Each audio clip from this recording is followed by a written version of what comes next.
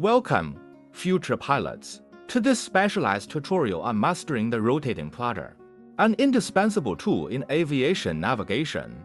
Let's begin with how to measure distances accurately. Imagine you're currently at point A, and you want to determine the exact distance to point B. First, take your rotating plotter.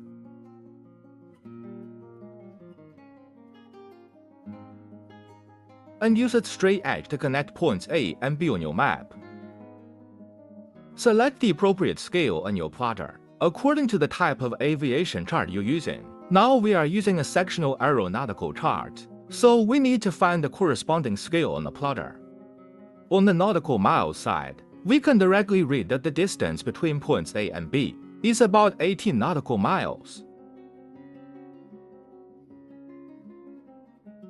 Then we can also read the distances, 21 statute miles on the other side.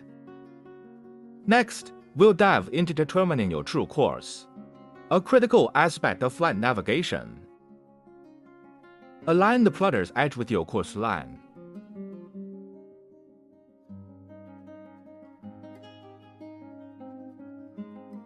Rotate the azimuth disk to align the arrowheads with the chart's north.